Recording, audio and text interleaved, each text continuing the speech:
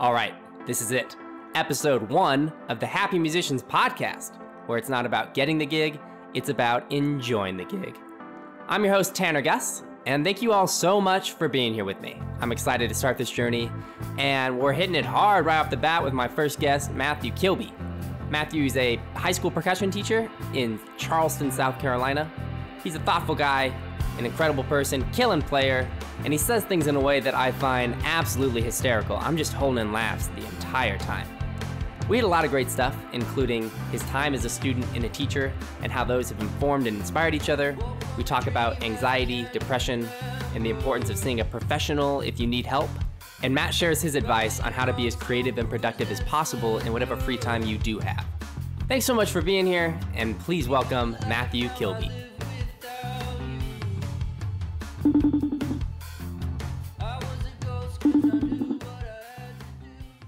Matthew Kilby, welcome to the Happy Musicians podcast. Hello. Good to be here. Thanks for having me on the show. Yeah, really looking forward to it, man. I was hoping we could start by talking about your time as a student, and then we can transition into talking about what you're doing now as a teacher. Sure, yeah. Yeah. So music school, that's a big can of worms. That's tough. And you did your undergrad and then a master's and then also a victory lap. I don't know what you want to call that year. But I just want to hear maybe your opinions on what you really liked about school and what was tough for you and your general perceptions on just the idea of teaching music in a classroom. Yeah, sure. I can totally talk about that. Well, maybe the best part of my schooling, especially my master's at IU with you, was walking around and checking out what people were doing that had similar vision, similar goals, but like different experience background than I had, and seeing how they reacted to the same environment, you know? So like this already kind of relates to being what I've learned about being a teacher. One strategy for teaching successfully is having students constantly model things to each other. And the great part of going to IU was that it was almost a vocational school where we all were learning similar abstractions of the same craft. Like we were learning how Steve Houghton approaches the drum set. And then we could watch each other and how we took in that information differently, and that almost had, equally valuable lessons as what we were getting in our private time. So that part of schooling was awesome. Going into the practice room with another student and going over the same topic was always revealing in the areas that you each weren't clear on, but the areas that you were actually really getting and that you could help the other person with. Right. And it's interesting, like, so much of what happens in higher ed with music is so personal. Like, there's not necessarily this absolute benchmark that you're supposed to hit in your lessons, and there probably shouldn't be. Like, we don't go in saying, hey, you need to be able to play whatever this rudiment is at this BPM, and that wasn't really the purpose of our lessons. It was more like, hey, here's this concept, see what you can do with it. You know, and then we would all share ideas. And granted, there are schools that do it that way, where, you know, you have a barrier system, and I'm not necessarily opposed to that. But one of the reasons I liked IU especially for me, because it was graduate school, is that it was a time to see how other people responded to similar material. Valuable lessons. Yeah. Well, I also agree that learning music is so personal, and I feel like the more I grow as a person, even more so than how much I practice, like my concept of music completely changes, especially trying to become a more empathetic person and value other people's opinions and experiences more. I feel like on the bandstand when I'm playing, I'm trying to do that and value their ideas and musical statements more. And I guess like the longer I'm doing this, the more I'm realizing how deep it goes.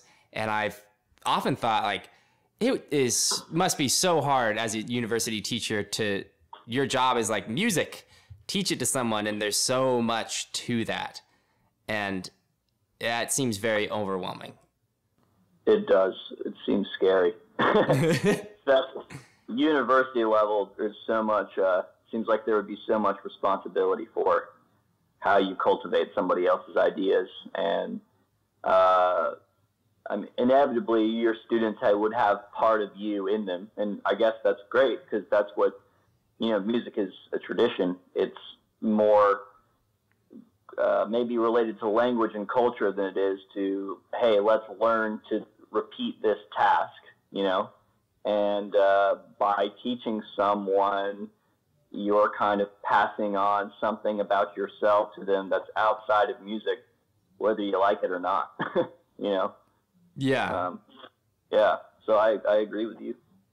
And do you think, for sure, do you think studying with Spyro, you got an even more specific experience of learning music learning music and how it relates to culture and religion, and an entire experience like that?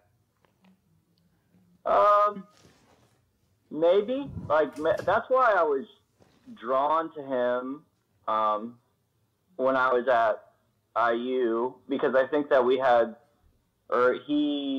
the way that he taught and the way that he framed his lessons appealed to how I learned in undergrad. Because when I went to school at a liberal arts school at UNC in North Carolina, and becoming a music major, period, was, that happened towards the end of my schooling. The rest of the time I was writing papers. Like, I took film classes and English classes, and was just kind of a liberal arts kind of guy, and then he kind of took this anthropological approach to teaching how to just play an instrument that really appealed to me, and I got hooked on it. But I wouldn't necessarily say that was the moment that music connected to culture. I think it was just the first time that someone had so explicitly defined it in the way that they taught, every single lesson he taught was lineage. This person taught me this year in this hotel room, and that's how that's why I'm teaching you this. It felt direct. Yeah, that's, I think, one of the special things that he does as a teacher. And it does make it more meaningful, maybe, and you feel part of the history instead of like an outsider trying to get into it, Definitely. So you talked about how the collaboration and the abilities of other students that you were studying with was really helpful for you in learning. Did you find that the talents of the people that you were going to school with could often be negative, in the sense that you were surrounded by these amazing people that were learning the same things, and if you weren't learning at the same level of them, there's often a pit of falling into that comparative mindset and getting negative about where you're at in relationship to these other musicians that you're studying with? Yeah. Well, when I first came, everybody, especially in graduate school, because you already did undergrad and you were an established human in a different program, everybody has imposter syndrome, Like, everyone felt, all of my peers, when I walked in, seemed like they had this aura of like, oh man, I'm not sure if I'm even good enough to be here. And some of that fades away when you find your own place. But for me, I kind of accepted, especially the things that I was interested in, is that most everyone there was better than me at several aspects of their playing, because they studied something more specific than me, or they had some kind of different training. And I was there for like a general percussion survey. I wanted to learn about how to play jazz vibes, how to play the drum set, how to play the congas, how to be a more confident marimba player, like solo marimba player, played a bunch of bata. I would say that I was trying to sample the selection that IU had and have a diverse learning experience, although that some of my teachers maybe would have criticized me as being like not goal-oriented or just kind of scattered. But I think that I just embraced that by nature of what I was interested in, that I wasn't really competing with anybody as soon as I showed up, and just tried to get as much as I could from the people that were more focused in one area, you know? Absolutely. I love the aspect of learning tons of different things, and I try to do that as much as I could at IU too. And it was always so exciting to find a new thing, and then I would find myself at a certain point feeling the pressure of like, okay, I have a basic understanding and now I want to go somewhere with it, and then feeling overwhelmed of realizing like this is going to take me so long to get there, and also I'm learning like 8 other styles right now. And how do you approach diversifying your musical experiences and sampling a lot of things and enjoying the variety without feeling the pressure to be a master at all of it? That is a good question. Well, for me, I feel like my entire strategy from the beginning was kind of, hey, I need to know a little bit about everything so that I could be open to one day learning to master that craft should I need it, you know? Mm-hmm. So when I moved to Charleston, the first thing is that I did not have realistic expectations about what it would be like to be a teacher. And I knew a little bit about teaching just from watching the teachers that I had, but a lot of my viewpoint on that whole profession and way of life was totally changed, and I had a chance to hone in on how I wanted to teach and what I wanted to teach and why what I wanted to teach was important, because I was kind of forced to come up with my own curriculum.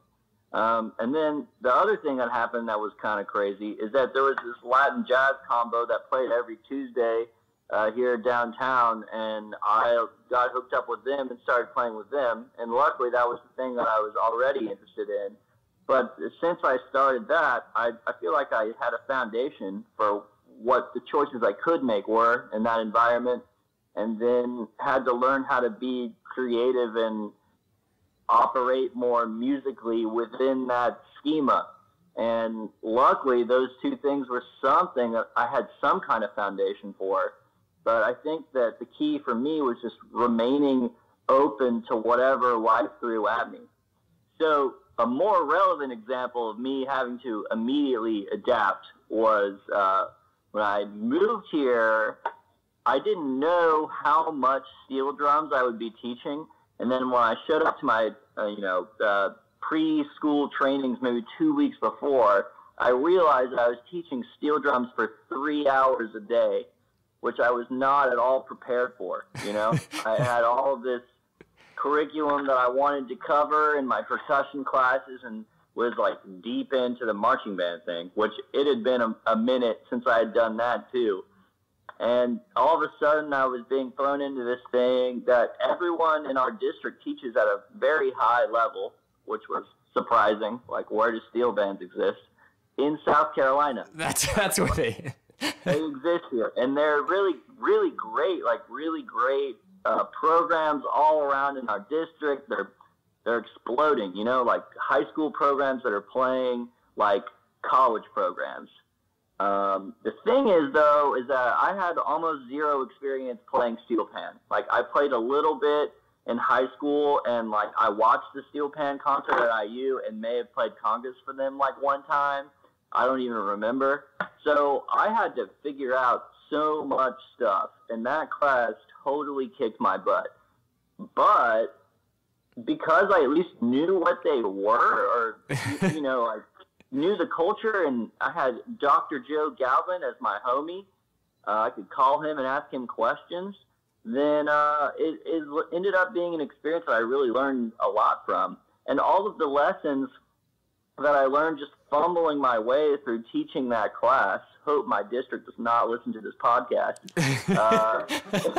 all the lessons that I learned fumbling through that made me a much stronger teacher in my other classes, because I really had to learn how to break everything down step by step so that I could learn it. Because I was learning a lot of the concepts and techniques at the same time as my students. I was just trying to stay like a week ahead, you know? That's a challenge.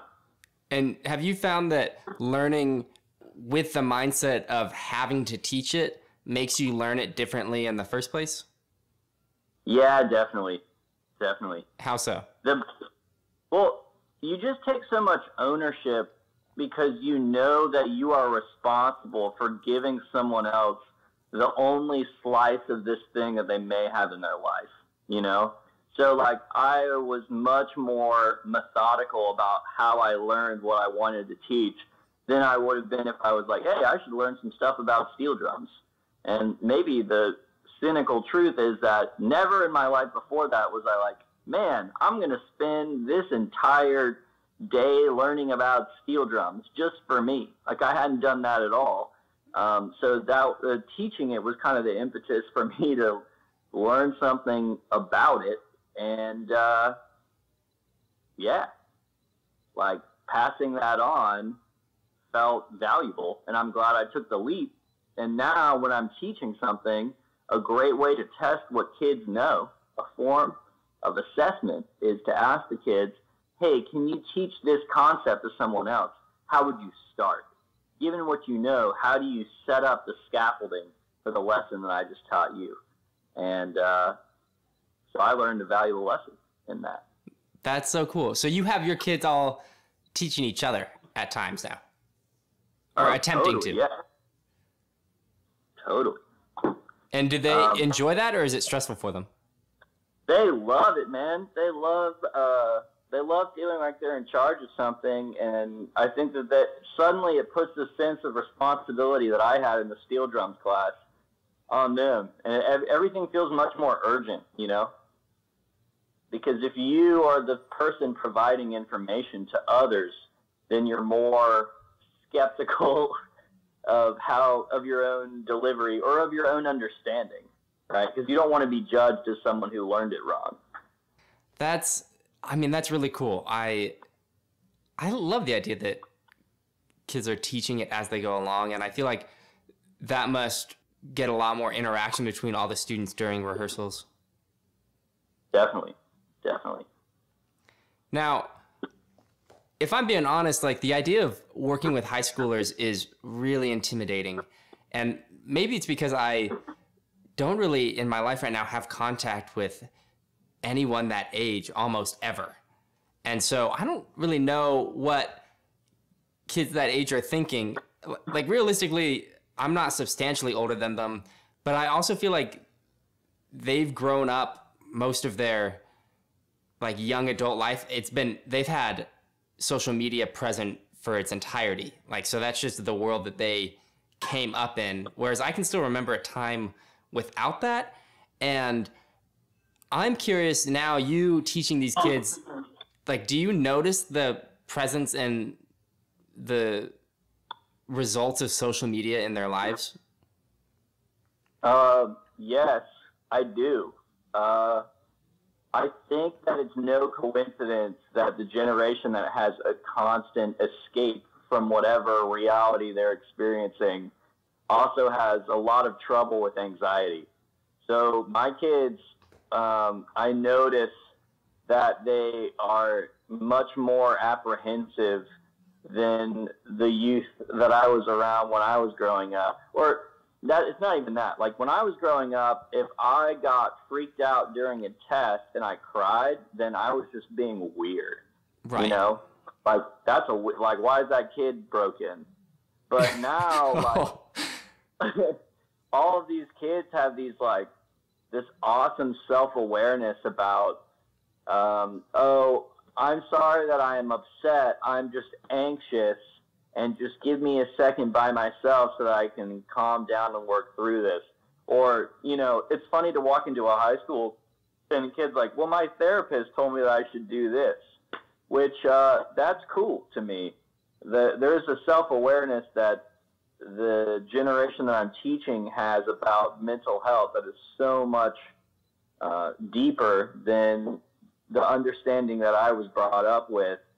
But I think that was an adaptation that formed because of all of the challenges to self-identity that social media poses to a young human. You know, you feel like you have to perform a version of yourself, or you have to have an online presence that is almost like a resume. It's a dressed up version of your own life. Mm-hmm. And that kind of pressure at a young age, I think, has kind of led into this subculture where we need to talk about our feelings more. So it's like a good and a bad thing, maybe? Yeah, well, so when a kid makes a claim like that, like, oh, I'm just anxious, I need a minute to calm down, and all the other students in the classroom, do they all get it? Are they like, oh yeah, that totally makes sense, like they aren't even fazed by it? They really do, yeah. They're all like, oh yeah, that happens to me too.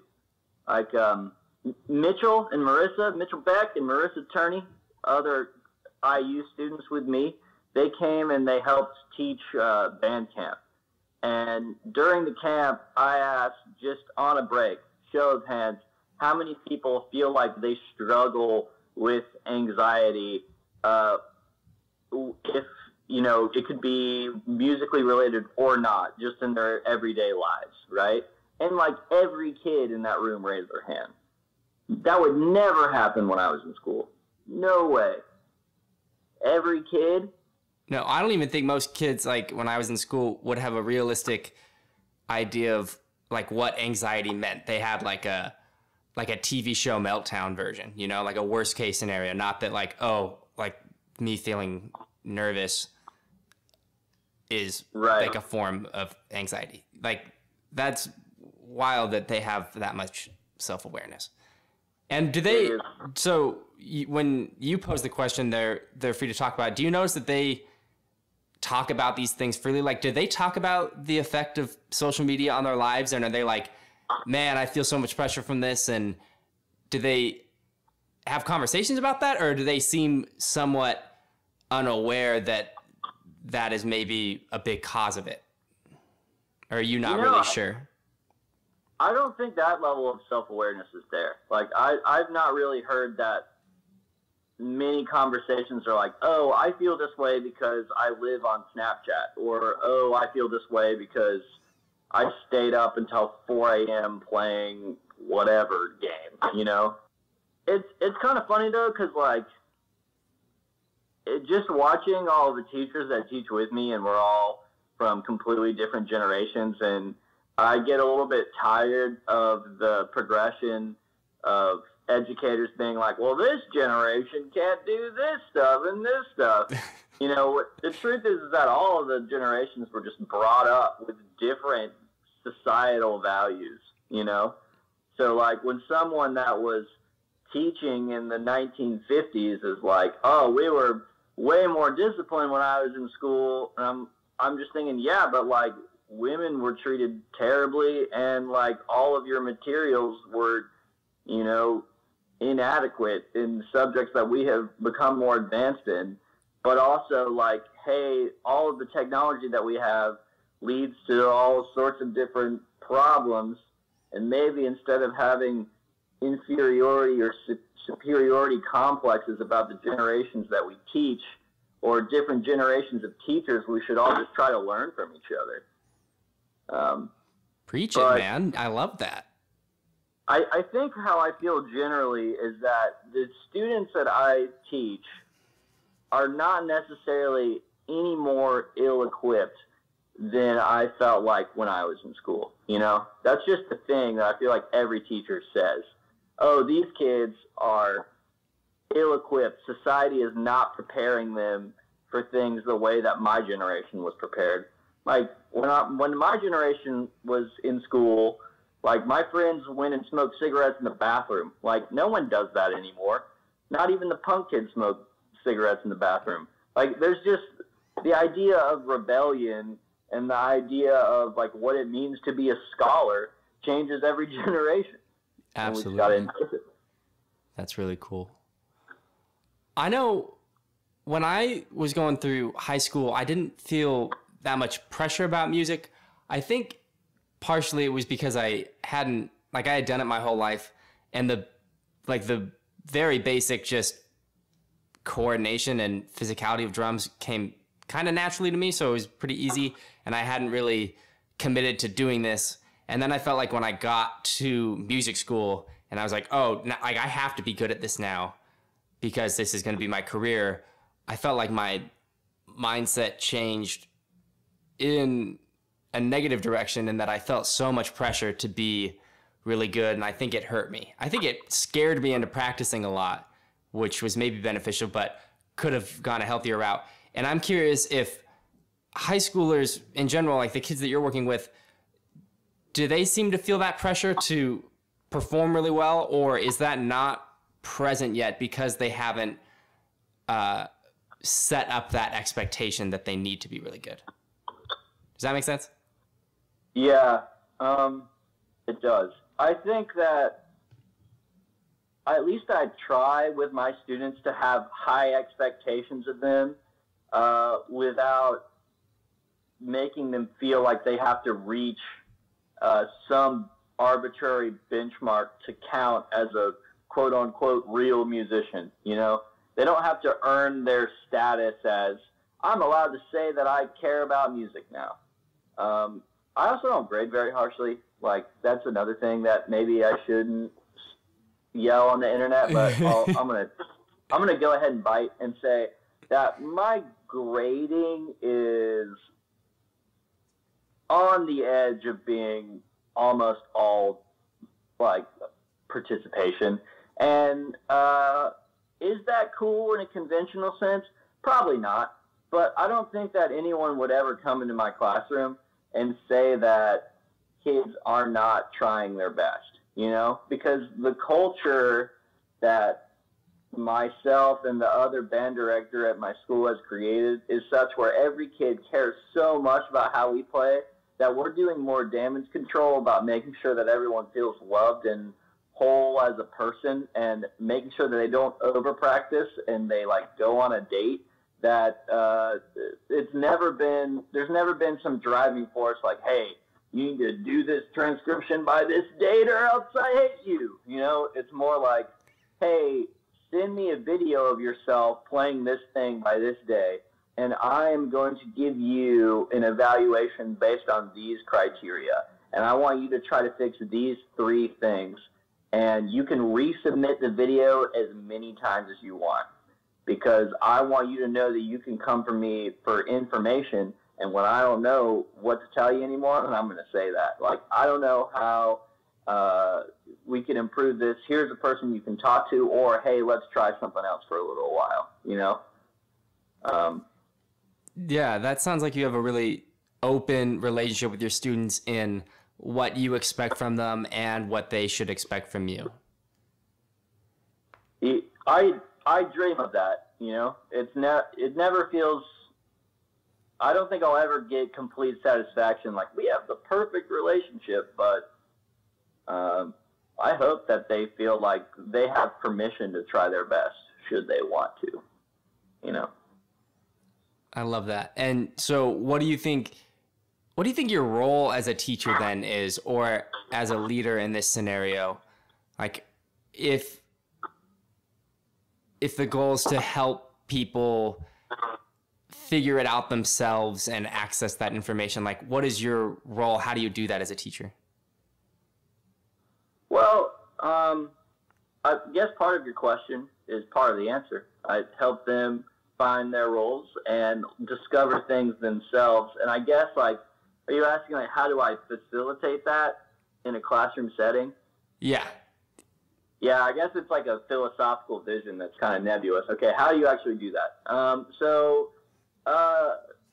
My answer, I guess, is that because there's such there's almost like a micro society in high school, you know? Like, there's all different kind of kids, and they group themselves in certain ways.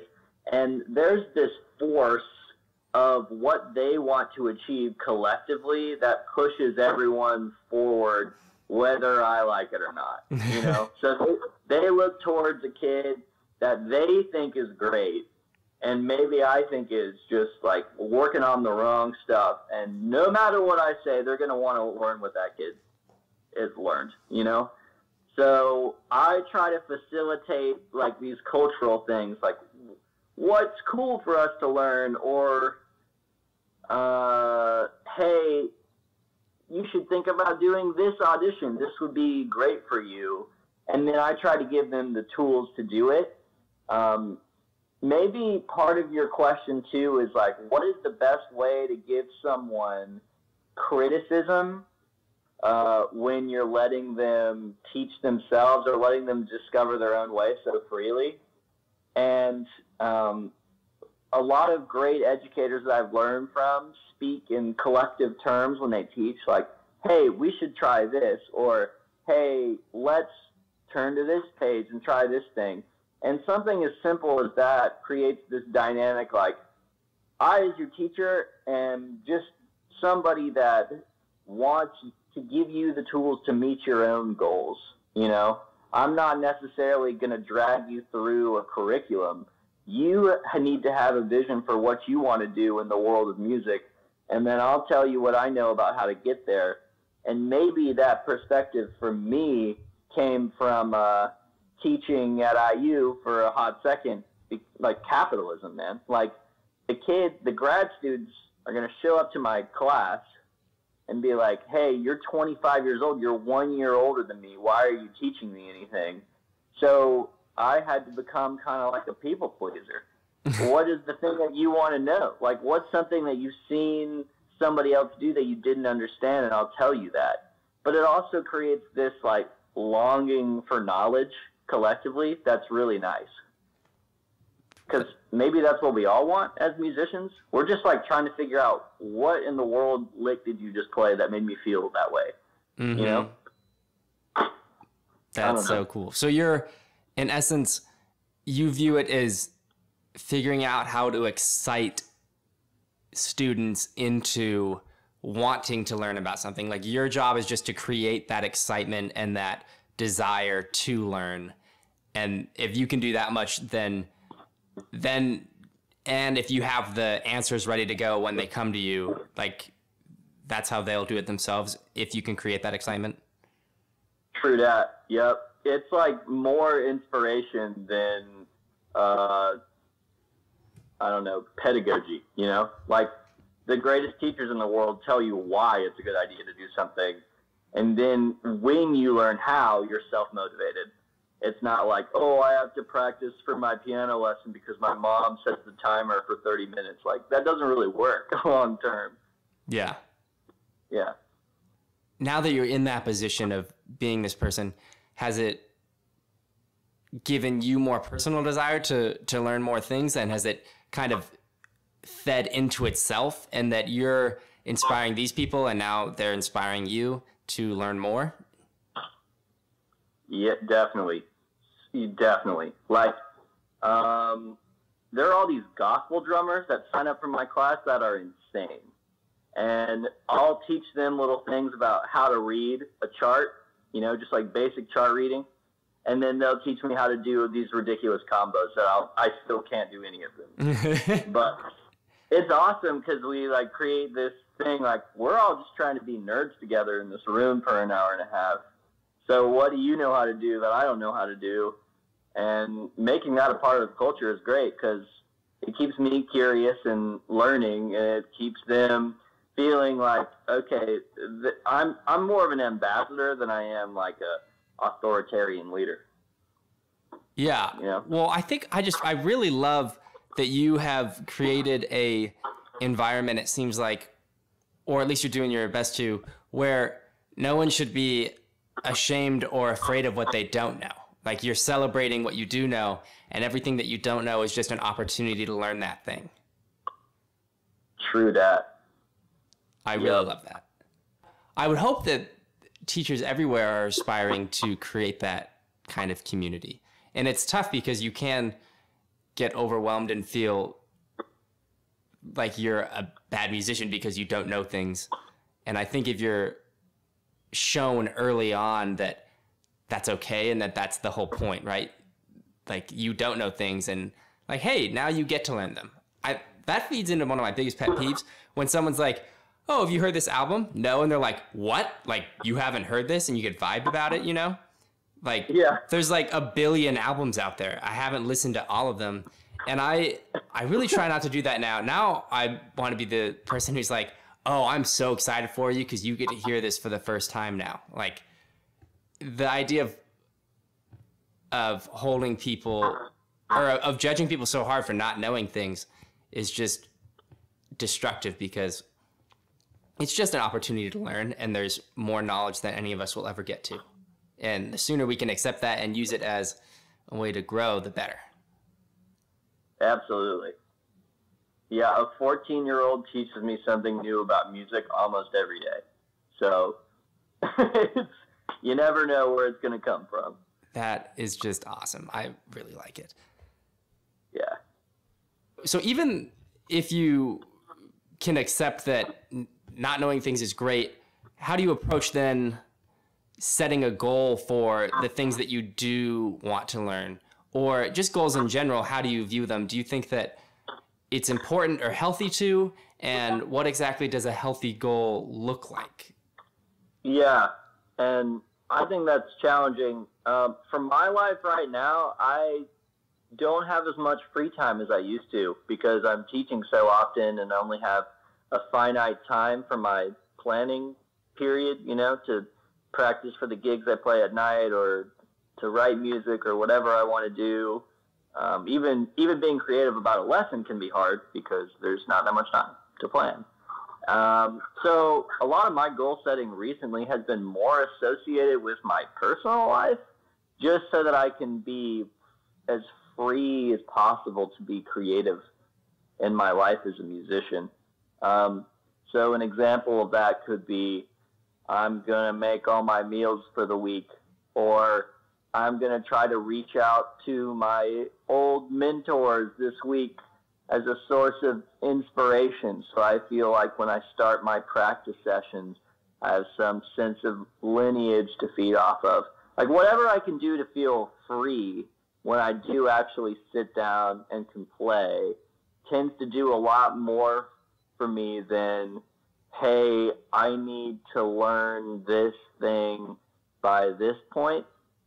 Because that's kind of mandated by the gig that you've taken, You take a gig where you have to learn whatever, those 15 charts, then you got to learn those 15 charts either way. That's your goal. Your goal is to eat food, and the way that you eat is don't play bad. And so you have a realistic goal for the things that you need to hit. I have to make all these goals so that I use my time. I'm free and open in that moment when I sit down. I'm not like eating a sandwich behind the timbales, like trying to like hack something out really quick before I go on stage. I am ready to learn what I need to. Does that make sense? Yeah, it's interesting that your idea of a goal is more task oriented and like short term. How do I just be as efficient as possible and do what I'm doing to the highest of my ability? And do you have long-term goals that all of these short-term goals are feeding into, or do you not really think about looking that far into the future? Or maybe you don't value the idea of setting that high of an expectation that you may or may not be able to achieve? Yeah. Well, I think everybody has different dreams, and like I have more than one dream. Like I've never been a person that said, okay, I want to be the thing that I'm going to do forever is be a session drummer or be a composer, like these separate things. I love doing all those things, and I guess my personal dream is to have a life where I can be creatively fulfilled without worrying where my next paycheck or next source of satisfaction is going to come from. But as far as like, am I drumming? Am I doing a podcast? Am I running a recording session? Like, I don't really care. I'm just in it to make cool sounds and to collaborate with people that hopefully know more than me. But if you do have a dream to do one of those specific things, then I guess like maybe if you were using my current mindset, your goals could be more towards time management and less towards I want to master this kind of content, because opportunities when you're a musician, you can't really control when they come and go, but you can't control if you're ready or not. And sometimes the best long-term planning for a great career is great short-term planning. Like, did you have enough time to eat today so that you can like hit the shed for a second, is going to do more for your long-term plans than thinking like, okay, I have to have 2 Grammys by the time I'm 30. Like, it's tough to know what kind of opportunities will come, but you got to be ready. And you can more easily quantify those short-term goals of preparedness and accomplishments so that you can feel a sense of satisfaction and give yourself some momentum, right? Like, they're more realistic in that sense too. Yeah, like there's nothing that feels better than starting a week knowing that you are ready for it. And there's nothing that feels worse than like the Sunday anxiety when it comes. Like, oh, we're about to do this again and I'm not ready. So like the best way to make sure that your practice sessions are good is to be prepared for your week. Know what you're going to eat. At least for me, a lot of it is like meals and just general self-care. Like, what is my mindset this week? Do I have time to reflect on what I already did? Or am I just spending the entire week in a car going from gig to gig? Right? Like, yeah. So you're kind of, you're focused on addressing your kind of primal basic needs so that the creative stuff can flow and happen. Right. Because if my career does take off one day, it's going to be because I had the clarity of thought to come up with some idea or some variation of something that someone's already done before me that other people think is cool. And that's only going to happen if I eat my Wheaties, you know? Like, if I'm not exhausted and I'm not stressed and harebrained, all that. That's cool. It sounds like the Matt Kilby formula right now is to be prepared and learn as much as you can so that if any opportunity arises, you're mentally and physically ready to crush it. But you aren't really thinking about those opportunities. You're just thinking about the preparing part of that because that's all you can control, right? Yeah. I think maybe right now it is. A year or two ago, it was all about how do I create a creative lifestyle that is sustainable? You know, like how do I pay the bills? How do I not worry about all these things so I actually can set up my own little studio and be alone in a room with my ideas? And I think that this year I'm feeling this sudden, wow, I have a lot of the things that I need, and now my goals need to be how can I take care of myself so I can maintain this lifestyle that I worked for, you know? But most of my anxiety and worry, the biggest threat to me being a happy musician 2 years ago was like, I don't know how I'm going to have, like, can I have health insurance, or like, what am I going to do about my finances? Can I ever buy a house? How do I make sure I have steady employment? All that stuff is what stressed me out. And the double-sided, whatever, what is the term? Like the sword, the double-edged sword is what you're going for. The knife, some kind of double thing. The bad part is I got into teaching for the wrong reasons. I was like, this is going to be a full-time job so that I can shred on the weekend. Whoa, I was so wrong. Teaching is so time-consuming and is an entirely different vocation. And luckily, I loved it. But, man, like, that ruins my life sometimes. Like, it's stressful to feel responsible for that many tiny humans. But it has also made my life because by having this teaching job, I'm not really worried about money, which used to be like a terrible force of fear in my life, and it's more turned into time management. I'm worried that I compromised and I'm lecturing more than I have lecturing most of my time. I don't have time to be creative for myself, so all of my goal setting is how much free creative time can I give to myself in one day, you know? you got the security that you wanted, and now you're just trying to optimize it, right? So that you can also pursue your own personal creative goals. Yeah. Which, like, it used to be totally the opposite, where I was like, I have all the creative time in the world, and I don't have any money. You know, and I think that maybe our good friend and mainly teacher, you know, our teacher, Jeremy Allen, said it best in his improv class that I took. That sometimes all you need to be creative is a set of limitations.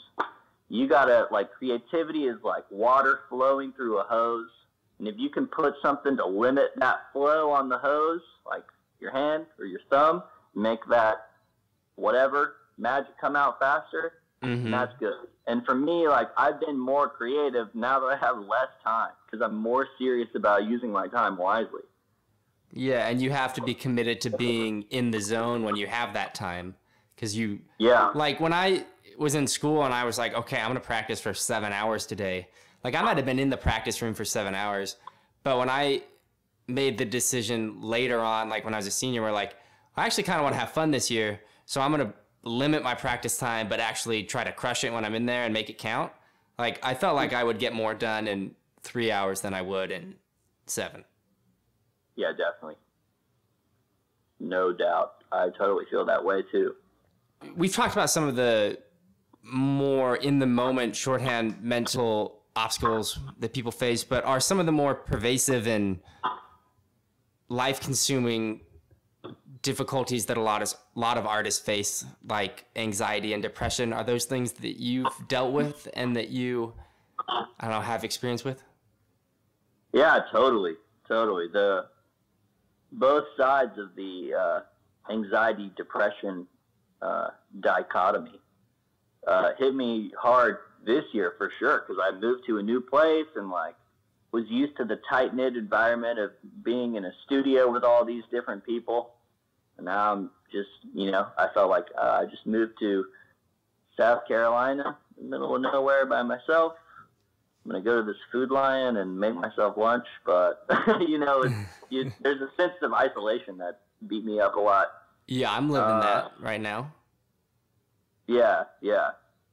So, like, the depression, anxiety thing, I still struggle with, but I've had a lot more success when I make an effort to avoid the things that start my mind spiraling. Like, thing number one, it's not really self-reflection when you're thinking about everything that you did wrong in your life. Like, I used to get into that a lot, where I'd be like, dang, like, I did all these things wrong. Like, all my relationships were terrible. Like, I betrayed my closest friends. Was I a good son? Like, all of this. Okay, like, pump your brakes, everyone, whole world, on evaluating your past in its entirety, because sometimes that's not good.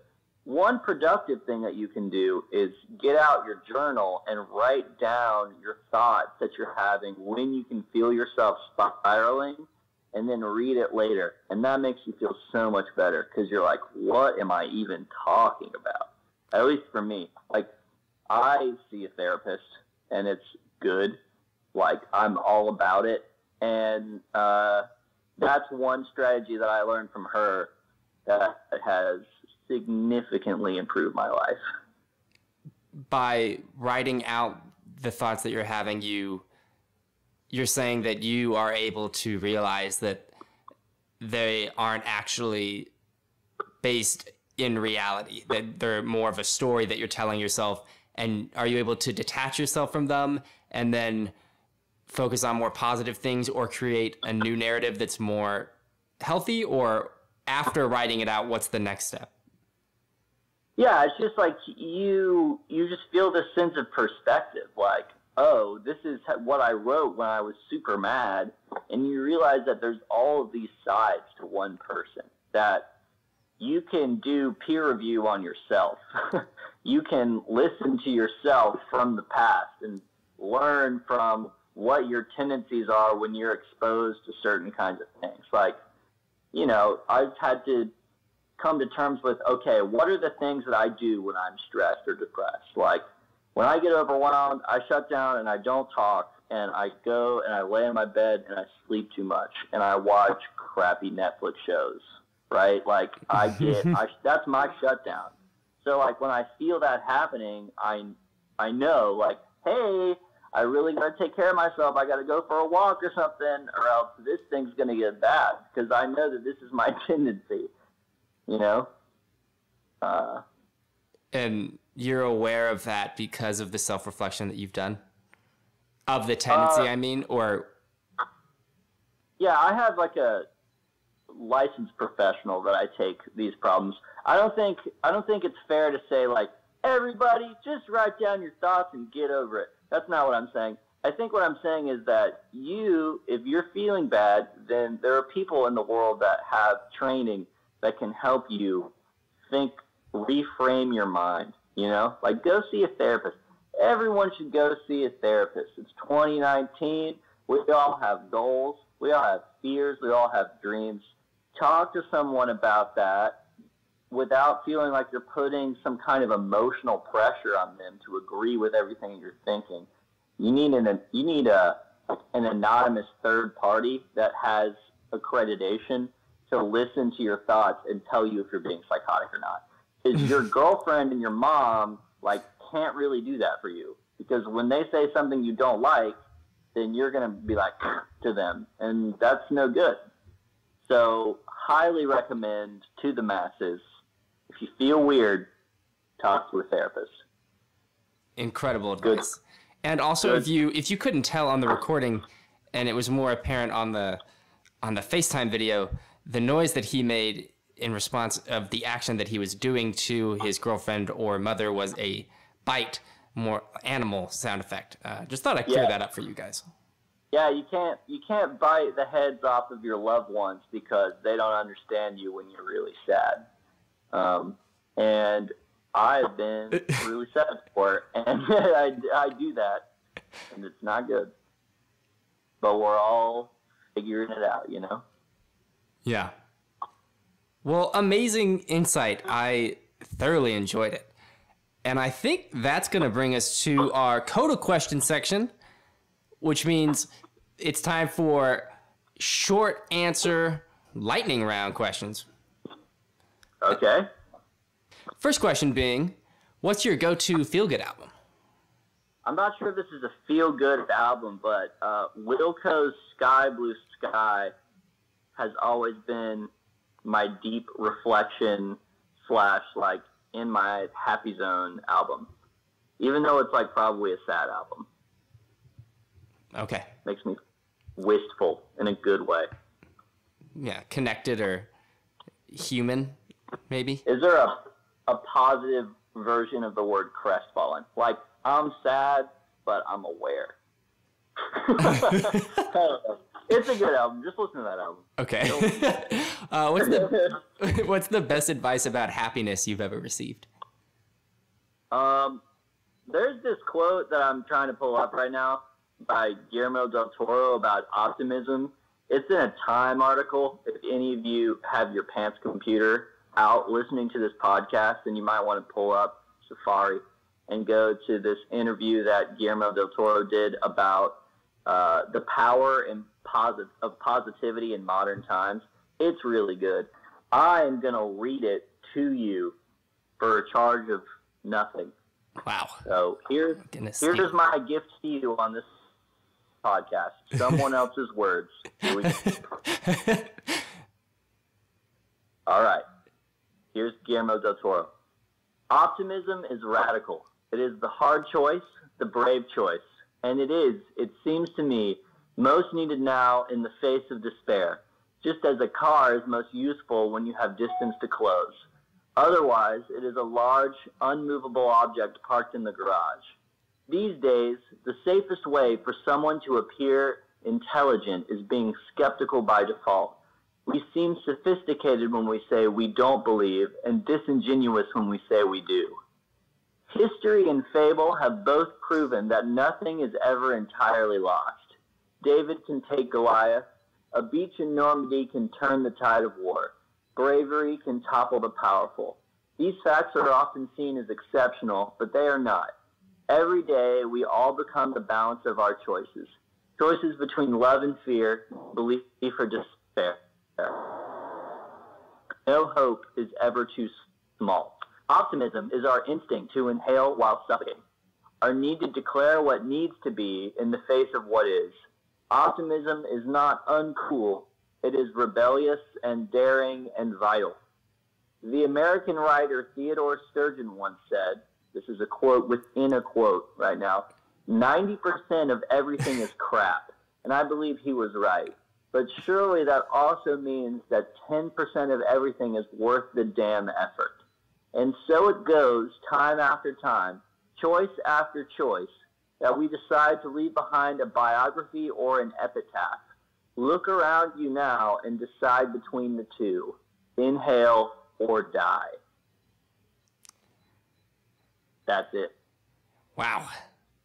That's a fantastic quote. Thank you so much for sharing. And we'll post the link to that article in the show notes so that people can check it out on their own too. Because I feel like I need at least 3 more passes through that to soak it in.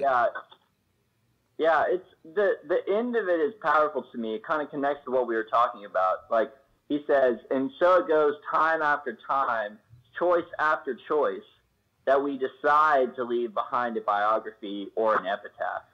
That to me kind of connects to goal setting. Like goal setting can be as simple as deciding like how are you going to be most efficient in your day? Like what are you going to do with your free time? Are you going to make sure that you have the mental space to try something new rather than that writes your biography and your epitaph more than a massive goal to be whatever. Mm-hmm. The drummer that ever was. Right. A goal of a habit more than a single achievement. Well, I didn't hear that. I'm going to confirm, yes. Trust me, it was good. Yeah. Okay, next, I guess, short answer question. Who's the happiest musician you know?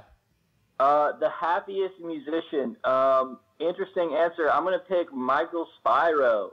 I wouldn't exactly call him my little sunshine, but I would say that he has a passion about music and learning that is contagious and obviously affected the way that I teach and think about music. And I think that is happiness. Yeah, he's definitely someone who's fully engaged and empowered and impassioned by what he does, and he gives a lot of value to everyone and seems to enjoy what he does. And I think just because, he isn't all smiles, that seems like a great definition of happiness to me, or an example of happiness. Sure, yeah. What one piece of advice would you give to young musicians who are just kind of starting their careers? I think the advice that I would give to a beginning musician is that they should pace themselves with everything in their lives.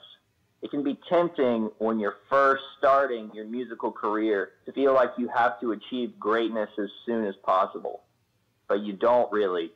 The key to unlocking a happy life and maybe greatness, I don't know, I'm not great, so I can't tell you, is I think just like waking up with an open mind and trying something every day.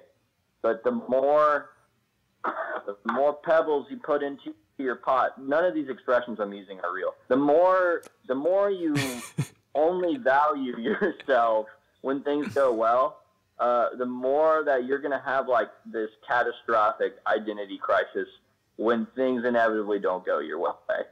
Absolutely. Like when someone tells you that you're terrible for the first time, which they will, no matter how. So pace yourself. I love it. I had like pebbles in your pot. Is that what it was? That was great. Something about, double-edged scissors, pebble in your pot, something. All right. And the last question being, what is your purpose as a musician? My purpose. Wow, that's a scary question. I think my personal mantra for myself is what I kind of said before. I just want to keep waking up every day and being as creative as I can. And whatever comes out of that is good. Like, I'm cool with it. But I'm not really sure. I guess my purpose would be to express my humanity to other people in hopes of connecting with them and having a more meaningful life. Because, like, what is life without the connections that we make to other people? You know? Absolutely. And maybe I'm getting crazy here, but one criticism that I have of music, the profession, the schooling, how it feels to take a gig, is that it's too in the void, you know? Sometimes I show up to a gig and, like, I don't know any of the other musicians, and we don't talk. And we all read from our charts, and then we go home. And that sucks. Like, that's not what this is. And sometimes, like, I have all these teachers that completely transform my attitude towards life. And I do not call them enough, you know? Mm-hmm. And, like, what is the point of being a musician? Like, music is all about culture and connection to other people. And when you lose that, it's just like a bunch of nerds playing 2-5-1 licks that no one cares about. Like, the intellectual part of music is fine. Well, yeah, in today's age of automation, the intellectual part a robot can do and will continue to get better at doing. If you ignore the connection and interpersonal part of music, you might not have a place in it in the future, you know? Very true. Very true. Well, that's all the questions I have for you. If you want to take a few seconds now, if there's any projects or things that you have coming up that you want to plug and let people know about, you're welcome to do that. Man, I have an Instagram. It's at Kilby. If you want to keep up with me playing the timbales or teaching, there's a picture of my mom wrapped in lights. Pretty good. I also post a lot of my stuff on Facebook. I have a single on Spotify under the name M. Kilby. It's called Talk to Me. You are welcome to listen to that. If you're feeling particularly inspired, you could purchase it on Bandcamp. But I'm going to honestly say don't do that and just stream it. Like, just check it out. Don't overthink it. Just listen to it. You don't have to buy it. You might hate it. You might love it. Amazing plug. All right, that's going to do it for us. Thanks so much, man. All right. Thanks, Tanner. All right, that does it for the first episode of the Happy Musicians podcast. The song you've been hearing is Talk to Me, the song Matt just mentioned. It's pretty awesome. If you enjoyed the episode and you want to help us spread the message, there are so many things that you can do to help us out. You can subscribe to the show. You can share it with your friends. You can follow us on Instagram at The Happy Musicians and use our hashtag Happy Musicians. And you can go to our website, thehappymusicians.com, to get more information and to get in touch with us, to share who you think we should have on the show and what I should ask these people. Thanks so much for your time and your attention, and stay happy.